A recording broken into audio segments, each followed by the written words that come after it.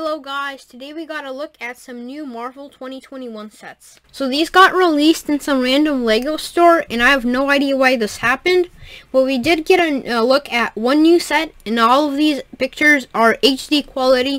So that's very, very nice. Also, before I begin the video, I wanted to mention that we just hit 200 subscribers and I'm really, really grateful for that and all of your support. But now let's begin the video.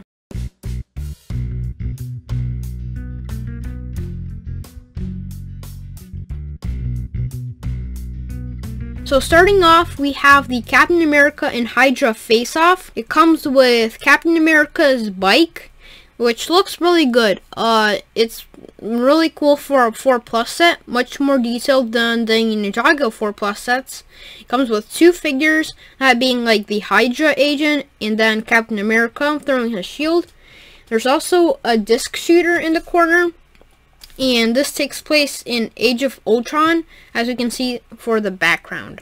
Our next set is the Black Panther Dragonflyer. It comes with Black Panther, Shuri, and a Chitauri warrior. The build is really cool and it can fit Shuri and maybe Black Panther, I'm not sure. The Chitauri warrior is really cool and the box art is amazing. As we can see from the background, it's based on Avengers Endgame. Our next set is the Iron Man Ironmonger Mayhem. It comes with a really big and scary mech build. Our next set is the Iron Man Ironmonger Mayhem.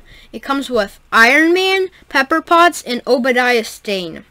Obadiah Stane kind of looks like Thanos, who's on the box art. But other than that, the mech looks really good.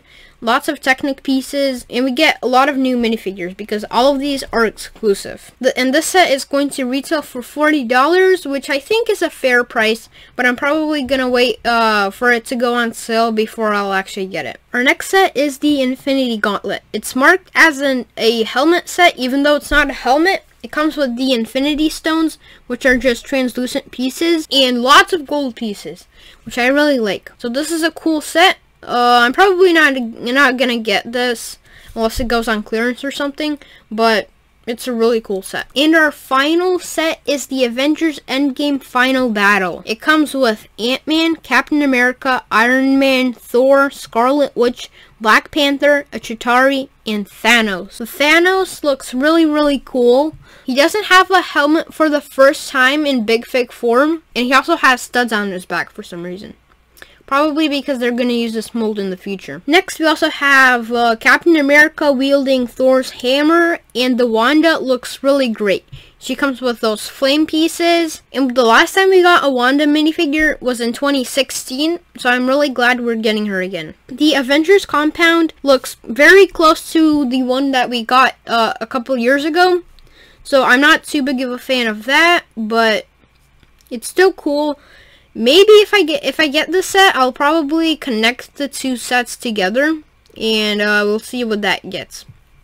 This set also includes Ant-Man's van, which that is cool, and the cannon is also a big cannon on the side. So I think that the set perfectly captures the vibe of Avengers Endgame in the final battle. Again, most of these sets are based off Endgame, but we also get sets from Iron Man 1 and Avengers Age of Ultron. So these sets, they should release August 1st for US and June 1st for all other countries, which is sad, but oh well.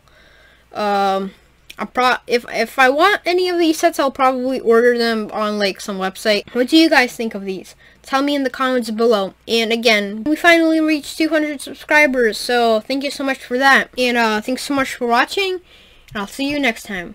Bye.